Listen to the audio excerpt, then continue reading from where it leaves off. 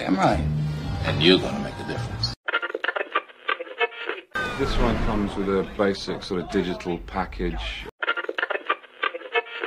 Hey, you can make money off my name, make it, okay? You got the power to change lives, Roy. Hello and welcome to the Barry J. McDonald podcast. If you're interested in creating your own digital product or just want to learn more, you're in the right place. Whether you're just starting out or have been working on your digital product for a while, we hope that our podcast will provide valuable insights and inspiration to help you on your journey. Take it away, Barry. Hi, this is Barry here. So how can I get over my self-doubts when creating products? Now, you can use this advice that I'm about to give you for any content creation, be that writing articles, podcasts, videos, or whatever. It's not just for people who are creating digital products. Now, if you have any self-doubts about creating any content or any products, I'll give you 3 things to remember. Now, the first thing is to remember is that you need to get your fears and the things that could be holding you back out of your head and get them down on a piece of paper. You know, sometimes when we have fears and worries, the worst thing you can do is keeping it in your head, because it just kind of goes round and round and round and round, and it seems to get bigger and bigger the more you dwell on it and the more you worry about it. So first of all, I would say to you is get your fears and your doubts down on a piece of paper.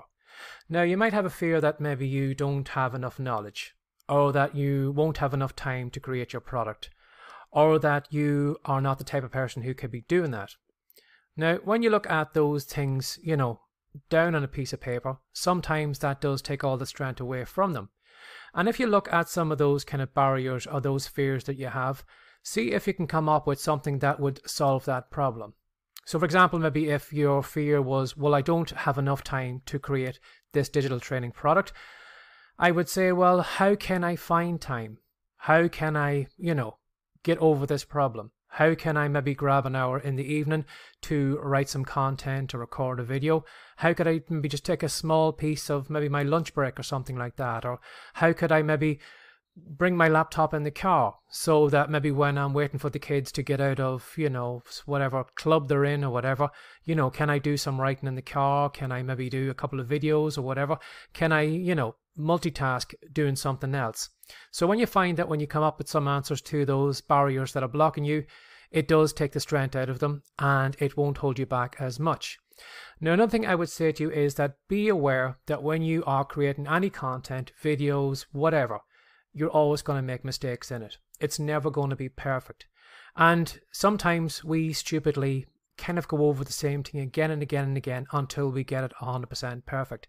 Now, even these videos here, I know even though I'm trying to give you my best content, I know sometimes I slip up, I might say something stupid or something like that. So if I kind of go over this video again and again until I get it perfect, we'll never get this video done. There'll only be maybe one video up and that'll be it.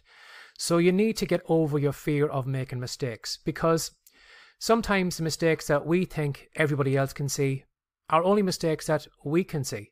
And sometimes we create content or videos that we think are perfect, and then other people see mistakes in them that we can't even see, that sometimes we're blind to our own mistakes.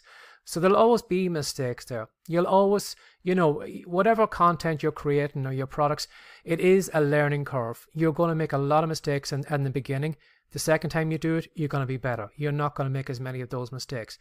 The next time it's going to be better. Then the next time it's going to be better. When you look at it, even in some of the big, huge businesses right now, when you look at maybe Windows, like Microsoft with Windows, the first version of Windows was never perfect. They were always updating it. They were always correcting it. Again, too, look at the phones, Apple iPhones. There's always a different variation. That's always an improvement on the last version. So when you think about it, if Windows and Apple are constantly updating their equipment or their software, they know that it's not perfect, but they're still willing to sell it to you. And you should be thinking like that as well too. Thinking that whatever you're creating today or whatever you're trying to sell is the best that you can do right now, and that that in a year from now there'll be an update, there'll be something that you can correct, and then you can make that product even better. So don't be afraid of making the mistakes, because as I said, we're all learning as we go along, and you're always going to improve no matter how perfect that you think you are. So that's another thing I would ask you to remember, is that you will make mistakes along the way. And the third thing is to get you out of your own head is to think about the other person on the other side. You know, if I'm solely focused on me right now, thinking, well, how do I look in this video? How do I sound like in this video? Am I making sense or whatever? It does kind of put me back in my own head, and it does give me lots of self-doubts, lots of fear. And again, I probably wouldn't record this video. But if I put me aside for a moment, and if I say to myself, well, Barry, try to give this person who's watching this video the best content that you can give them. Give them advice that they can take action on and that will make a big difference in their business and their day or their life. When I put myself over to your side, you know, it takes a lot of pressure off me. And again, too, if you are creating any content or digital training products, think of the end user. Think of the difference you're going to make in their life. Think this person over here doesn't have the knowledge yet, but if I give them that knowledge, can you imagine the difference it's going to make in their life? I could be improving their health. I could be improving their relationships. I could be maybe putting more money in their pocket. So when you think about the difference you can make in that person's life, it does kind of take you out of the picture because you're solely focused on them. And then when you do that, it does take a lot of stress. It does take a lot of self-doubt because you're just thinking of what the difference you're going to make in that person's life.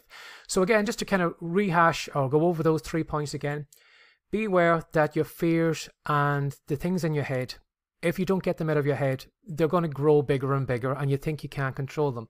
But when you write those fears down on a piece of paper and then come up with solutions to all those things, it does take the strength out of them. Again, to be aware that you're going to make mistakes. You're never going to get it perfect. Just like Windows and just like Apple, you can come back with another version of that product that will be a slight improvement and will be better. So you're always kind of improving as you go. And again, to think of the end user on the other side.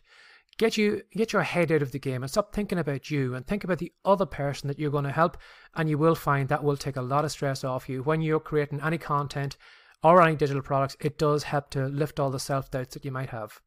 Have a lovely day. Bye-bye. Discover how to finally make money while you sleep. Click on the link in the show notes now for your free copy of Digital Cash.